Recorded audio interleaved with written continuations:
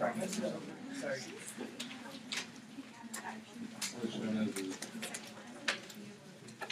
Okay, the exam is tomorrow.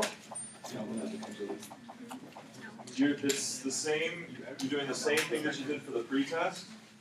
You're going to go down to the basement of this building, PSA 21. You will need a sun card. You will need just any kind of calculator. It doesn't have to be a graphing calculator. There's a couple of questions where you might just have to punch some calculations, real simple, or not complicated. But you're not bringing graphing calculator. You're not bringing your laptop with you. But the exam does cover some mathematical questions related to what we've done on graphing calculator so far. So I may give you some code lines and have you interpret them. Or I may say, here's what we want the end result to be. What should the code lines be? Okay? But it's just as much about the mathematics as it is about syntax, right? So it's not about syntax, it's really about, just like this project was, getting you to think mathematically, how do we create that? Any more of these? Okay, it's a mixture of multiple choice and free response. I would guess the average time is going to be about 45 minutes, 45 to an hour. Okay? It's a little bit shorter test. Some of you may be out of there in 35 minutes. Others of you can take as long as you want. Some of you may take longer than an hour. That's perfectly fine. Okay? Take your time. I'm not trying to rush you. I'm just trying to give you a gauge of how much time you'll need. Average, I think, 45 to 50 minutes. What else? Oh, so, and I'll make you a deal. So we've had very, very few customers in office hours, and so now things are going to start to accelerate in terms of difficulty, and you're going to need extra support. So here's my deal. You're going to go somewhere into cyber world and find where my office hour and Marshall's office hours are, times and places, and make a printout of that. So you know where that is. Get that printout. If you visit me during those office hours and then him in either order, doesn't matter who's first, bring that sheet with you to my office hours and to his office hours, and you complete that, then I'll give you one more percentage point on your exam. Okay? So the purpose of this is to kind of tear the walls of fear down, of the unknown, right? Where is this place? Will I get hurt if I go there? You know? So, no, you won't. Like I'm just as nice in office hours, if not nicer, than I am in class. Okay, so, and you're going to need the support, you're going to need the help. So we just got to get over that hump of, I don't want to, do something new. I don't like change, right? So we got to break out of that. So all you have to do is come show up, show me that you found that online, and then you can go to his first. He's up in the tower here in this building, and I'm in ECA. Go to him first, go to me first, doesn't matter. If you visit us both, then I'll give you 1 percentage point on your test, and then you'll feel like it's very accessible for you to come and get help, okay? All you have to do is walk in the door and say hello. That's all you did. Show me the paper. And then if you've got math questions, bonus, right? Wait, today? Oh, okay, so you can do it today, anytime from today through next Wednesday. So you have 8 days to do it. I do have office hours today from 1:15 to 2:30. Okay? But then the rest of them, it's up to you to find that place where you can get all the information about his time and location, my time and location. Is it a deal? Okay, how about questions about the graphing calculator project? Really important project. Lots of ideas that you had to think about. Hopefully you figured some at least some or if not all of this out yourself. If you're relying too much on the work of others, that's going to get you into trouble when it gets harder. Okay. So the idea is you're really grappling with, okay, how do I get this? And also watch out for just lots of guessing and checking. Just like I'll try this and see. No, it doesn't work. I'll try this. So think about it. Really think about it. What is going to?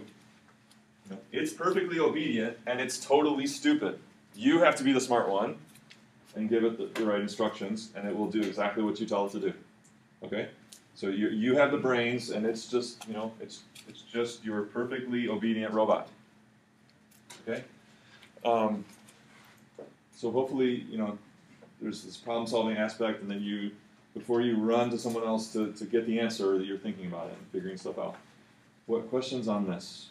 Yes, sir. What were you looking for the last part where it said, like, remedy you're trying? Yeah, so we'll kind of, how about, we'll get to that at the end. Yeah. For your like constraints, does it always follow the domain, or does it differentiate between like a range and a domain? Because every time it would tell me this domain.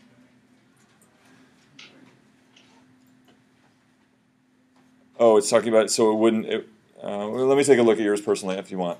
Okay, so we started by graphing the point. So this, in order to get any point, a roving point, we got to have this function notation, and we set the temperature equal to our slider n value, and then the expected attendance, you know, if n is changing, we can't put a number in there, right? Because that's going to be changing too, and so that's what the function does. For every temperature we put in, it gives us the corresponding expected attendance out, and then this, the double bracket, will plot that point. So that's that point shown right there. Okay, so then we built the triangle at 25. We talked about that last time in class. But now we want that triangle to move. Okay, so we're no longer going to have the temperature be at 25, but what will the temperature, starting temperature, be for our roving triangle? Yeah. Zero. But if it's a roving triangle, if it can go anywhere, then what's the temperature? Yeah. Yeah, go ahead. N. So this is this thing we want to have control over the temperature to change it. So we're going to make that starting point N, and so then what is this value going to be right here? N plus 10. Now some people, you chose this to be N. It's okay, it'll work, but it's not really consistent with what we said. So if this is our point for a temperature of N, and then we normally think of a change in temperature, we normally think of a change as an increase, okay? So we're going to start with this temperature here, and then we want an increase of 10 degrees. So that should be our N. So then what is our final temperature? 35? N plus 10, right? N plus 10. Okay? And so then that ends up being the equation of that line. X equals N plus 10. So here are those two. Here's what makes the triangle. This is the temperature at N, starting at N and ending at N plus 10. And then this is a constant temperature of N plus 10, starting at our first expected attendance and ending at the new expected attendance when we increase the temperature 10. So then at the end, any questions on that? That was really kind of the crux of it. What happens is, if you look, if you do that, and you kind of play around with it, you notice that over here, it doesn't show up. The question is, what's going? So my last question on the assignment was, what's the problem? Why is it not showing up? And then how can we fix it? So what did you discover? What's going on? Tell me your name, sir. My name is Will. Will, okay. It's because the parameters we have set up kind of set it up so that this is true so far as it's increasing. But at point 70 it starts to decrease, okay. In which case a of n is not less than y, which is less than a of n plus 10. In fact, it's the opposite. A of n plus 10 is less than y, which is less than a of n. Okay, so here's our n value. Where is a of n represented? Yeah, he's right on it. What is a represented by a of n here? Where's a of n? Can you describe it? So here's n. Here's our temperature n. What is it? It's 105 right now.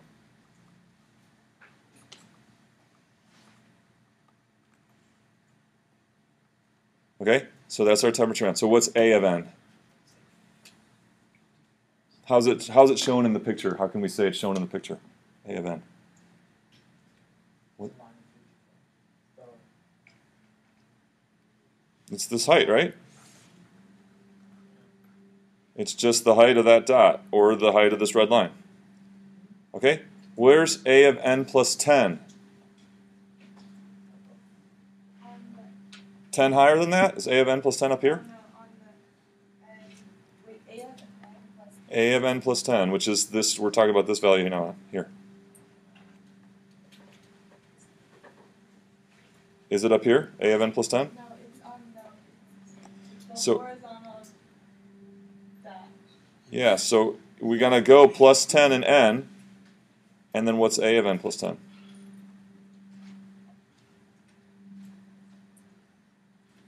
It's this, right? So how do they compare?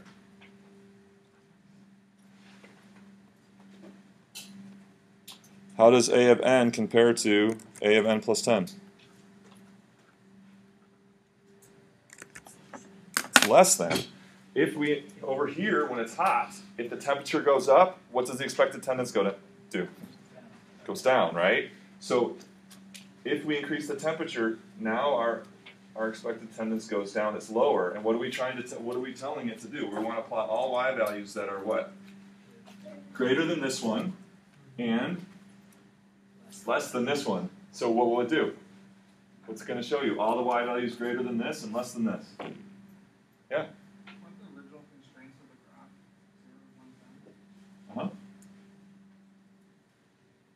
So now we're saying that y is greater than this one. It's saying plot me all the points on this line. So y is greater than this and less than this. What is it going to graph for you? It's going to graph all the way up to 70. So it's going to graph all the points that have y values greater than this one and less than this one. Which is what? Really? What is it? We want every y value that's up here and also down here. Say it. Nothing. There's none. You can't have a point up here and also down here. You can't say, you're not going to get anything if you restrict y to be greater than this and also y to be less than this. That's why we're getting nothing. You see? Yeah. There's nothing there. How do we fix it? We got n plus 10. We want to show this segment. How are we going to fix it? Yeah, so now we want all the y values that are greater than this and less than this. So we need to flip those starting and ending values. So all we do is do the same line again. But now we want all the y values that are greater than this value and less than this value, which gives us that part of the line. So it's telling you, undefined. Undefined, there's nothing defined, no y values defined. If you were going to set up the inequality like that, if I scroll back, similarly, if I go back to the original thing now, this one's undefined. Why? Because there are no y values that are greater than this and less than this. So that's not going to show anything now. But the original one kicks in. Cleared up? Yeah, but I just was wondering because I did it a different way. Okay, we can look at it if you want. But does this make sense? If you want to look at it. No, it's if you want me to. Oh, I mean, is it wrong if we did something else? Because I mean, we got the same thing. I just didn't have to do another step. Because like it would invert the triangle by itself just by moving the slider. Okay. Yeah. So yeah, there could be other ways to yeah. All right. Any other questions about this project, which is important for the exam? Okay. So you had to. Do we hand in reflections yet? So pass up the reflections.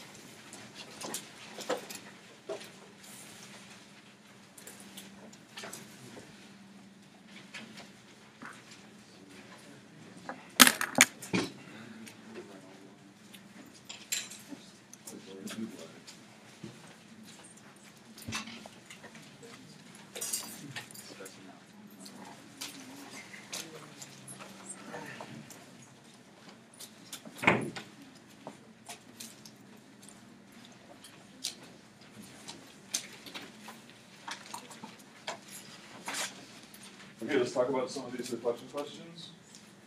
So as we said last time, constant rate of change is an absolutely key foundational concept in all of calculus. Okay? Some of you have had calculus before, and to you, it basically comes down to derivative or integral. Okay? Constant rate of change and rate of change is a key idea to both of those, to understanding both of those. Okay? So not only is it critically important, but it's a multifaceted idea. There's so many different ways to understand and think about and talk about constant rate of change. So just, for me, just preparing, even, I've been teaching pre-calc for 10 plus years, calculus the same, and even just preparing these lessons and thinking about what I'm going to ask and getting ready. I learn more all the time, so it's like I'm getting a better and better handle on it. So it's not something that you just learn in a week or learn in a couple days and you got it. So we want to take our time to really understand it and walk all the way around this idea and look at it in different ways. So let me start with this statement right here. When we say delta y equals k delta x, when you see that, what is your interpretation, or what does that mean to you? Okay, so we're going to start learning names here. So tell me your name right here. Saskia? Saskia? Yeah. Tell me when you see that, just tell me one thing that reflects to you, or what does that mean to you? The change in y is equal to change in x times a multiple. Okay, so changes in y.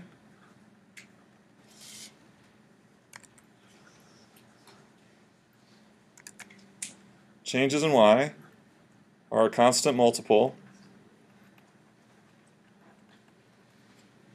of changes in x.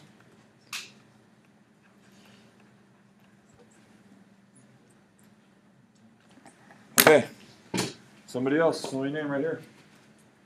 The back, you guys are next. What's your name? Rich. Rich. Someone tell me something else that tells you.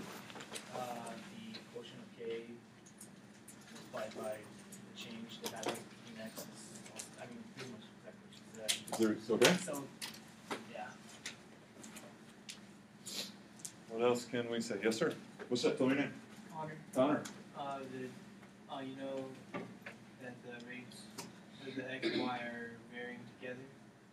Okay, so we've got this is telling us that y and x are in some kind of relationship relative to one another. Can we be more specific? So what are quantities y and x? How are they related if that statement is true? Tell me your name. Isabel? Isabel? The two quantities are changing simultaneously, and each change is proportional to the Okay, so you said two things there. So we could say delta y is proportional to delta x. Changes in y are proportional to changes in x.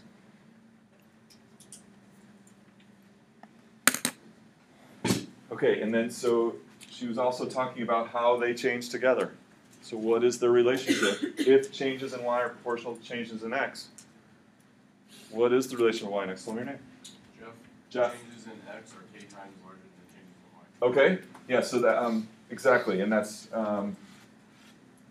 wait, say it again, one more time. Changes in x is k times larger than change in y. What do you think about that? Changes in x are k times larger than the changes in y. Is that a correct statement? The idea is great, but we got it, there's a problem. Tell me your name. Jimin? Yeah, it can be smaller. Okay. What about his statement that changes in x are k times the changes in y? Tell me your name. Joe. Joe. Changes in y are delta y divided by k is equal to delta x. I'm going to go back to his statement. The changes in x, were you talking about his statement? Yeah, I just reversed it. So that you're saying the changes in y are Divided by, what is it? k times. Divided by k are equal to x. Okay. Back.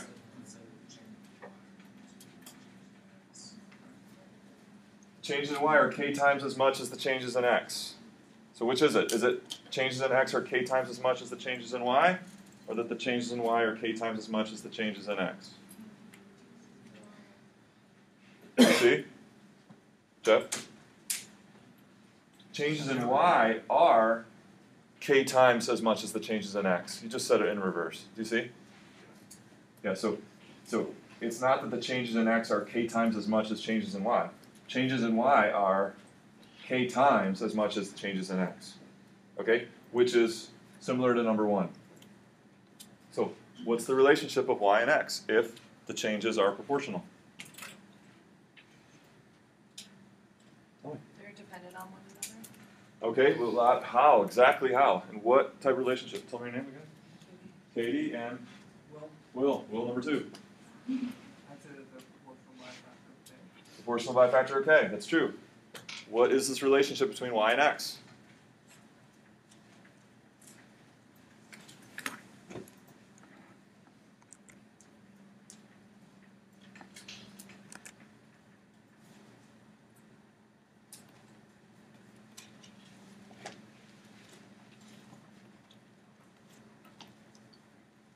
What kind of relationship do they have? So all functions have a deterministic. This is a very special relationship. Linear?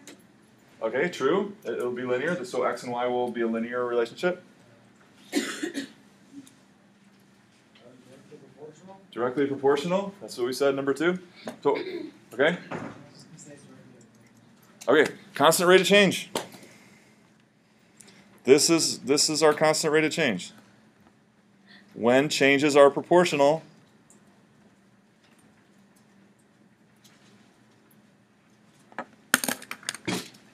if the changes of y are proportional to the changes of x, that's when y and x are in a constant rate of change relationship.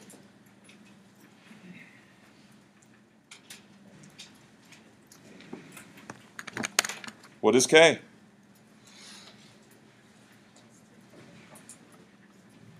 K is the constant rate. How is it evaluated? What is k equal to? Y over delta x. Delta y over delta x. And notice that's a quotient. Constant rate of change is a quotient. And so we want to go back and think about our meaning of quotient. So when we do that division, we're going to get a number. Reflecting back on our meaning of quotient, what does that number mean? It's the slope of the graph, yeah? It's the speed of the car. Okay. It's the car's in motion, or it's- Yeah, so if our x was time and our y was distance, it would be the speed of the car. That's right. But just in general, what does quotient give us? What does that say? That number was 2.8. Adria, relative size of one to the other, Of which to which?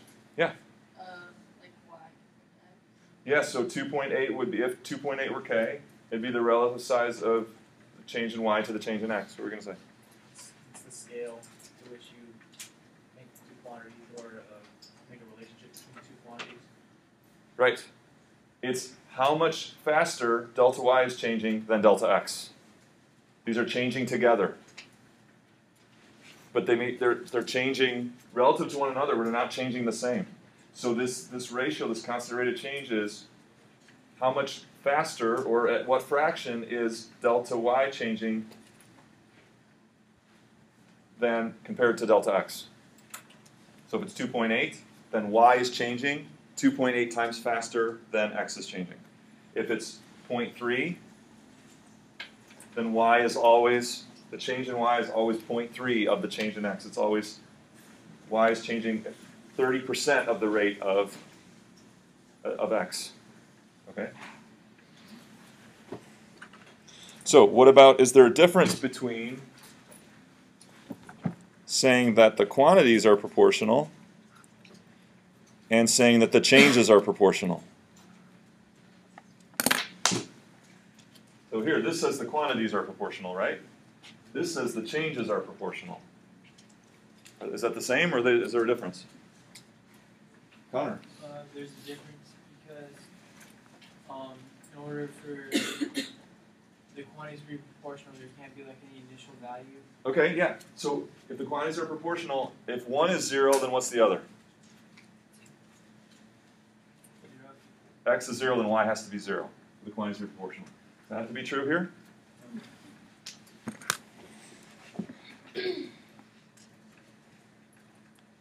So say my y is like this, and my x is 0, when y is that much. Okay, now I can have a change in y from there.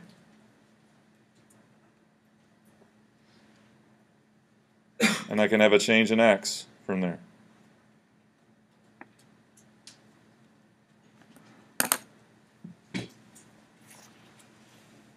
Are the quantities x and y proportional? Just the quantities x and y themselves, are they proportional? Yes. Why? Because they're pretty much never, or I mean, they aren't ever changing. So you have a set value for x and you have a set value for y. That ratio is going to carry out throughout the graph or whatever value you use. Okay, tell me your name. Calvin. Calvin. Do you agree with Calvin that x and y are proportional? If when x is 0, y is some initial value, say y1, then I'm going to have a change in x and a corresponding change in y. Are x and y proportional?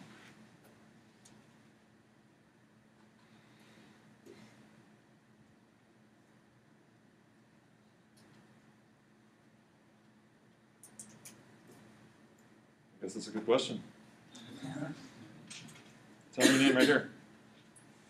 With the glasses. Jeff. Jeff number 2. Are x and y proportional? Yes. Yes? Will? I wouldn't think you could determine it. But look, x is 0, right? If x is 0 and there's proportional, what would y have to be? Is it 0 when x is 0? No, there's some initial amount of y when x is 0. Can't be proportional. If two quantities are proportional, they both got to start at 0 together and then grow in relative size the same. But here they're starting once y has a finite amount and x is 0. What about the changes in x and y? Are they proportional? Yeah. Can you tell from this picture? Tell me your name right here. Danielle. Danielle? So from what I've drawn, delta y and delta x can you say that the changes in x and y are proportional? Well, by the picture, no, but the change in the quantities, yes. Okay. Right behind her. Danica. I agree with Ruth. I don't think that the picture shows that they're proportional, but delta y can change and so can delta x. Okay.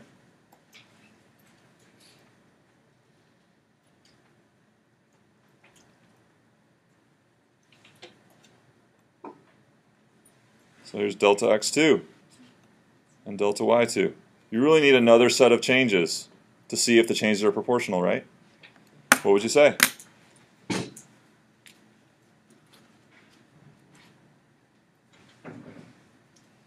My delta x2 is how compared to the first delta x? About 1/2. So therefore, that new change in y would have to be about 1/2 of the old change in y. Is it? With give me some grace on the artwork. Something like that, right? So this is about half of that change. This is about half of that change. So it doesn't matter what the original quantities x and y are in order for changes to be proportional. They could both be 0. One could not be 0 and the other be 0. Okay? So you can have constant rate of change where the change is being proportional with any initial amount that you want for those two initial quantities x and y.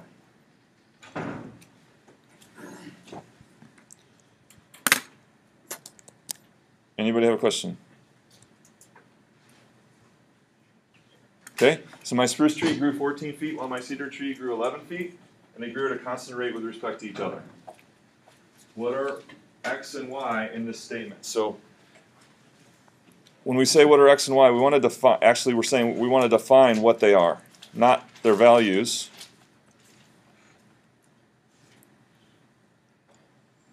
But what does the quantity y represent, like as a statement, as a phrase, as a changing quantity?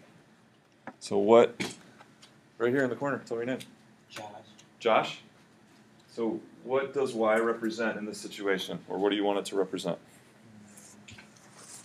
The length of the spruce tree. Okay, height of the spruce tree. Is that a changing quantity?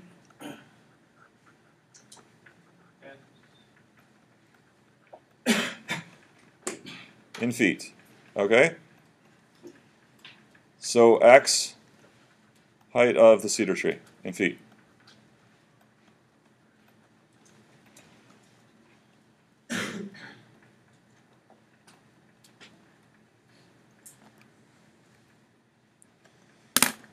It asks, do the trees start at the same height? So it's basically saying, in this particular situation, what is the value of y? What is the value of x in the given situation? Tell me your name right here. Crystal?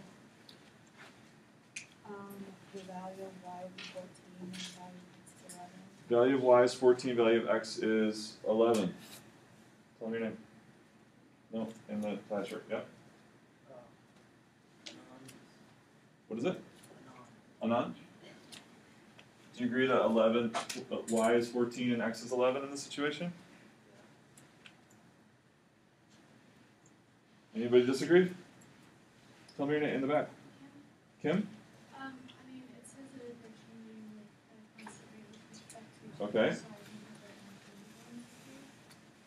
so I think that So is the number 14 feet, is that the y value? What is it? It's a change in y, right? This is saying how much it grew. And we said y represents just the current height of the tree. All right? So, did the tree start at the same height? What's that? Go ahead. We don't know. We don't know. What do we? All we know is they're growing at a constant rate with respect to each other. That's all we know. But we don't know where they started. Could they have started at the same height? Could they have started at different heights? Absolutely. Okay. What are delta y and delta x in this statement? Andrew. The change in height from the initial kind of height of the tree. Which tree? We got two trees, and which one are you talking about? Of the cedar. What's the change in y could be the initial height from the initial. Well, slow down here. Okay. The change in y is what? So what is the change in y in this case? It's the change in height of the cedar tree. Change in height of the cedar tree. From the initial height to the final height. What was y again? Y. It's the height of the spruce tree. So what's the change in y? The change in height Of of the spruce tree. the spruce tree. You said the cedar tree. Oh, sorry. Okay, so delta y is the change of height of the spruce tree. And what is it in this statement? 14. 14. Okay? What does delta x represent?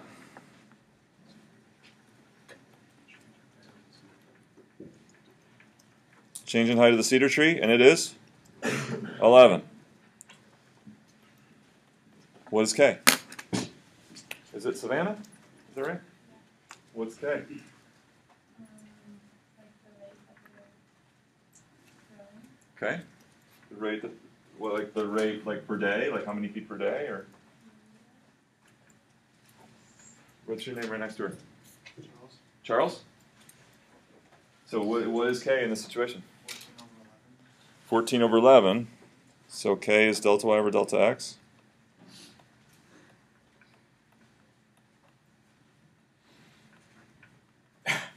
Okay. What is that number, 14 over 11? There's 10 different ways we can say it. Will, number one. Quotient. Okay, it's a quotient. What does that quotient mean? What does that quotient 14 over 11 mean? It's for every delta y is 14 for every delta x, that's 11. Okay, so for every change of height of the spruce tree of 14, there'll be a change of height of the cedar tree of 11. What about that as a single value? Isabel? Is that right? For every, I think, what feet that cedar tree grows, Okay. the spruce tree will grow 14. For every 1 foot that the cedar tree grows, the spruce tree will go 14/11 foot. What do you think about that? She likes it. What's that? It's your constant rate of change. Okay, let's actually get a decimal approximation for that number.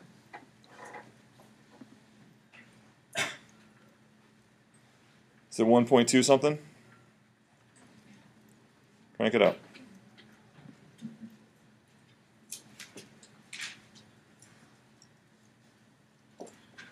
1.2 what? Someone's got a calculator nearby? 1.27.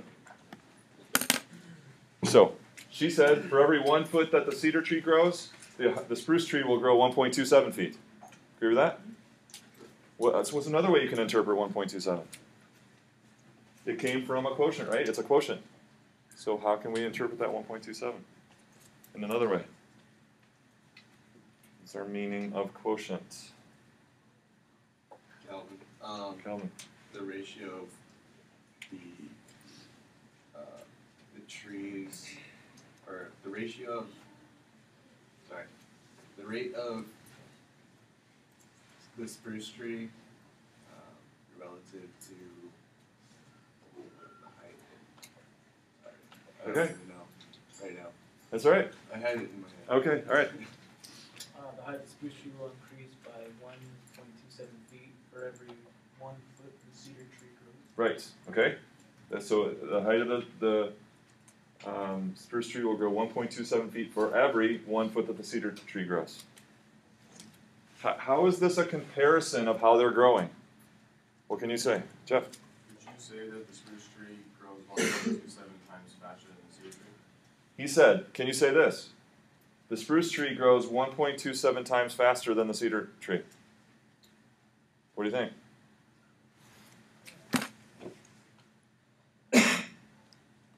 Remember that delta y equals, in general, equals what?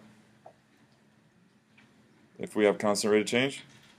K delta x, and our K is 1.27.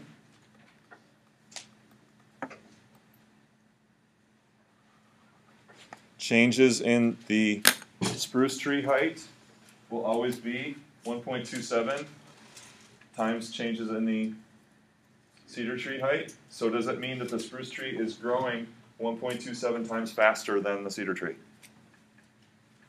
You say no? Why? Why not?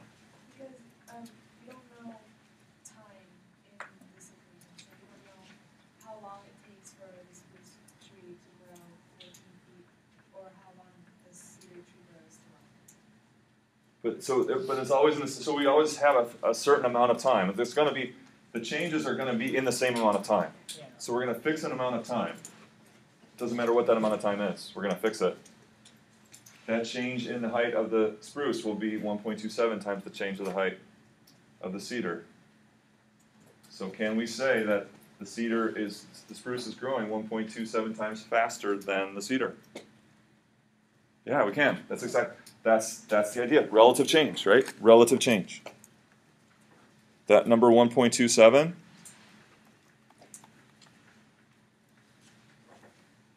What if that number was 50? How would the situation be different? So if the relative change was 50, tell me what would be different. What's your name? Yeah. Utah? If that were 50, how would the situation be different? Then the spruce tree is growing 50 times faster than the cedar tree. Yeah, so now rather than, that's not a decimal point, that's... So now if this is 50, then the cedar tree grows a little bit, and what does the spruce tree do? It cruises up, right? It's a greater relative change. So you have a much greater change in the spruce tree relative to how much the cedar tree grows. So are these are almost the same. It's like they're both kind of growing together. It's just that the spruce tree grows always 27% more than the other one, or 1.27 times as much. Relative change. That's what that number is, relative change. Okay, I got to erase.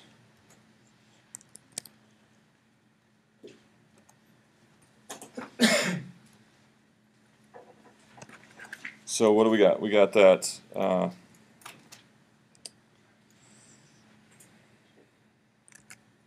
summarize here. Delta y is 14/11 delta x. And we said that number is how much faster the spruce tree is growing relative to the cedar tree. 1.27 times as fast. It's also, if the cedar tree grew 1 foot, the spruce tree would grow 1.27 feet. Okay, Now here's a different situation. So now the cedar tree has grown 2 feet. My spruce tree grew 2/11 of 14 feet. 2 is 2/11 of 11. So when my cedar grew 2/11 of 11 feet, my spruce tree had grown 2/11 of 14. In fact, whenever the cedar grows 2 feet, the spruce grew 2/11 of 14. What are delta y and delta x in this statement? Somebody knew. How about here? In that class, in that. Tell me your name. Yeah, tell me your name. What is it? John. John. What are delta y and delta x in this statement? Remember, y was the height of the spruce.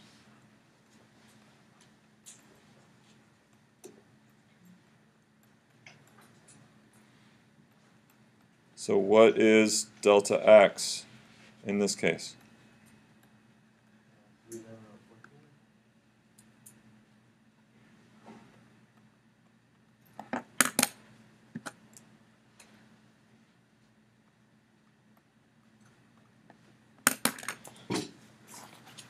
What was delta x?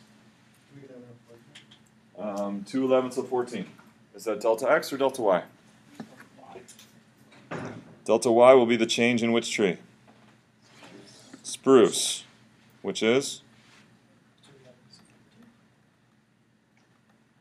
Delta x is 2. Right? This will be the change, the new change in the cedar tree. And it's saying that the new change in the spruce tree will be 2/11 of 14. So, darn it. So I'll just write it right here. 2 is 2/11. That's the key to this. Why is it important in this example to observe that 2 is 2/11 of 11? What's happening here? So 2/11, that's not our value of k. We know 14/11 is our constant rate of change here. So why is it important to note that 2 is 2/11 of 11? Will? Because the cedar tree now has grown 2 feet, and so comparatively to our prior example, Okay.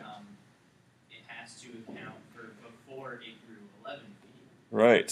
So now its change is actually 2/11 of what it used to be. Did you hear that? Well said. The new change is how compared to the old change in just the cedar tree? 2/11 of it, right?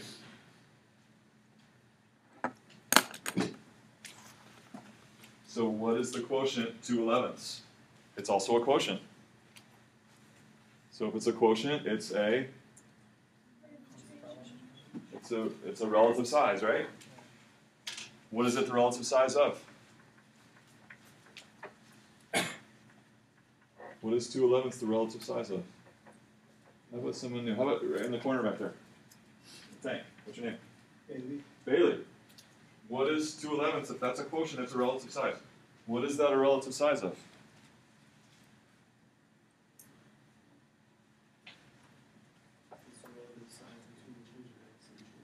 Between the change in x and change in y.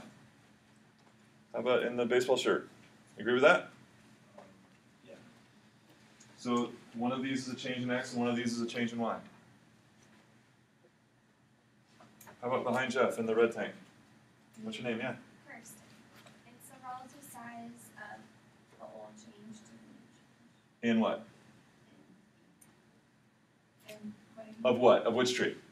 of the cedar tree. It's the relative change of the size of the old change of the cedar tree to the new one.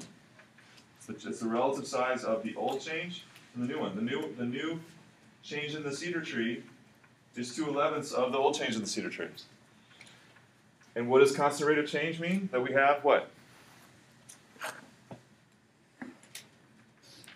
If we have constant rate of change between quantities x and y, we have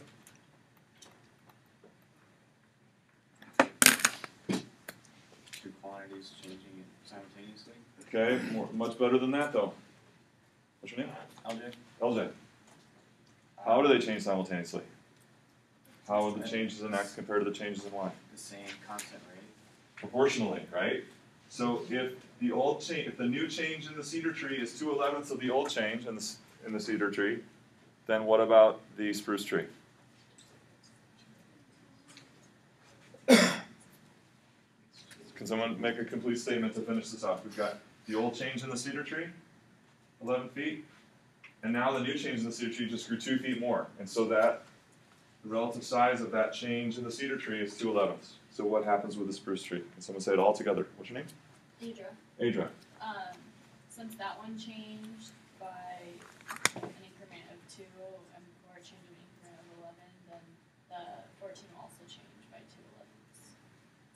If the change in the height of the cedar tree changes by 2/11ths, then so will the height of the spruce tree. so will the height of the spruce tree.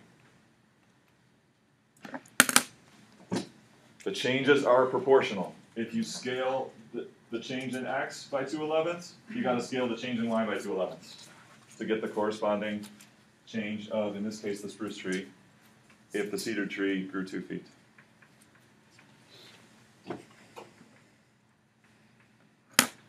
Okay.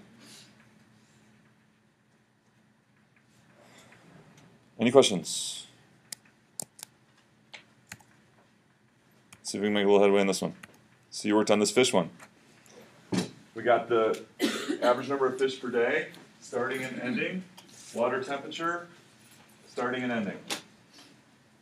What is delta Y in this statement? What is delta X? And what is K? Okay. How about right here in the gray shirt? Yeah. What is delta Y? Delta Y is the amount of fish. But then, Is it the average number of fish? or the change in fish. The change in average number of fish. And what is that in this case? Can you give me how you would calculate that?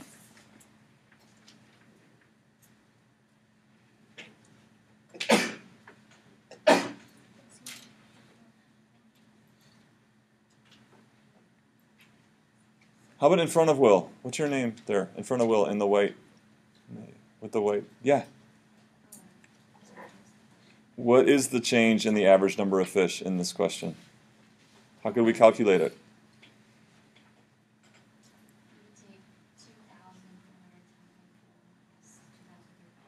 All right, well done. Okay, so it's going to be the final value minus the initial value.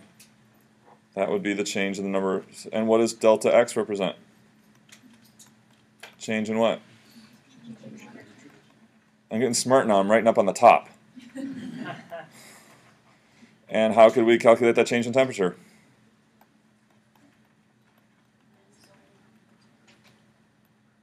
Okay, what is K? I think it's safe here. What is it?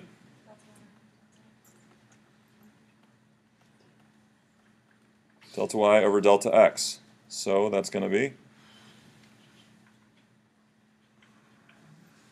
That's going to be our numerator or denominator? Numerator.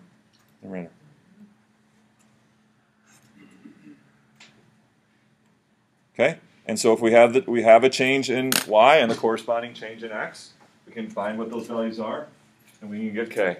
Someone do it fast. 109.7.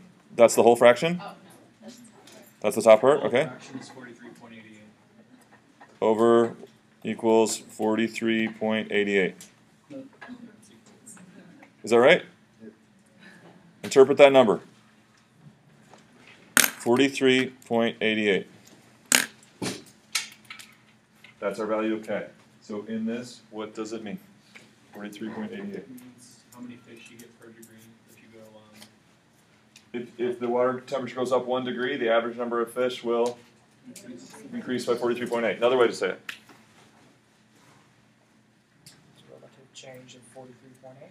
Relative change. And what is that? So what does that mean, relative change? That.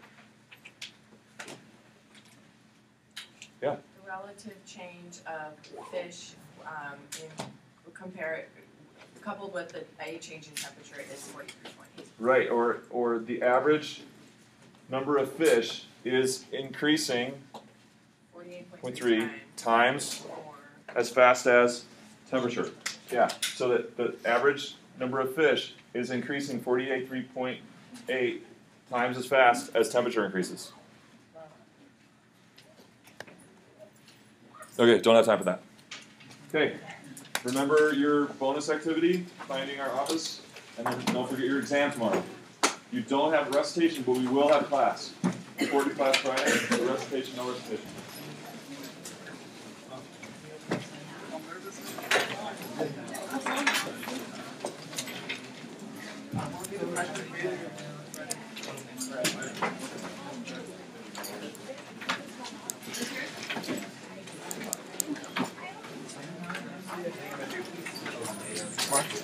Yeah. Can you go back to the last slide?